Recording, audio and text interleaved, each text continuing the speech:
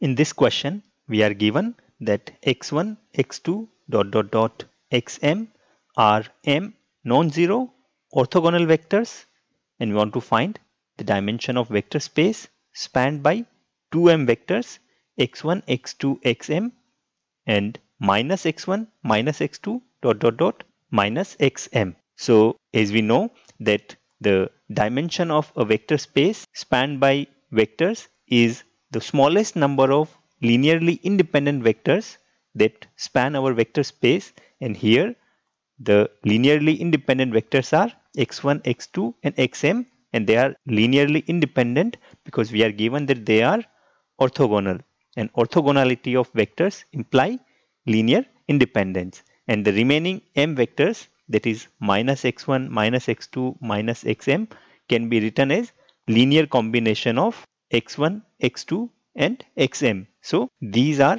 the linearly dependent vectors in our collection, and these are linearly independent vectors. So the dimension of our vector space will be m. So option C is correct.